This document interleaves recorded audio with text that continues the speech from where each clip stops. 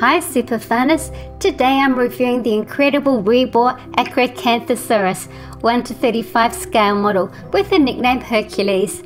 I like the mid-stride pose with arms at the ready and the beautiful amber tones used on this model. Acrocanthosaurus lived during the early Cretaceous period in the tropics. The base is a dried up riverbed with rocks and footprints with a side profile of layers of sediment.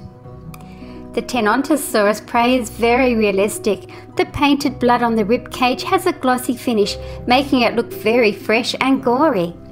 The neck gashes have teeth marks that line up with the Acrocanthosaurus teeth, although the prey can be used with any carnivore. Acrocanthosaurus was a large, fierce predator that could kill large sauropods. It had a large head with a skull growing to 4.5 feet long. The jaw is articulated and inside it is painted in glossy red and pinkish tones with a ribbed palate. There are 68 thin, sharp, serrated teeth, with the upper teeth forming an overbite. The strong arms have well sculpted hands with 3 fingers and long sickle-shaped glossy claws. The 17-inch spikes extending from its vertebrae form a sail along the head, neck and back. The long slender tail balanced the body when it ran. It grew up to 40 feet long and weighed up to 6 tons.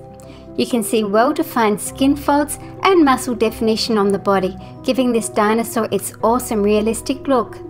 The powerful back legs have well-defined feet with shaped toe claws, a really nice shape to the body. Acrocanthosaurus may also have been a scavenger.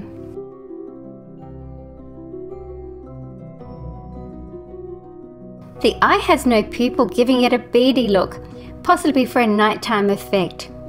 Thank you for watching my video. Stay on for lots more dinosaur videos right here on SuperFunReviews. See you again soon. For more dinosaur videos, click the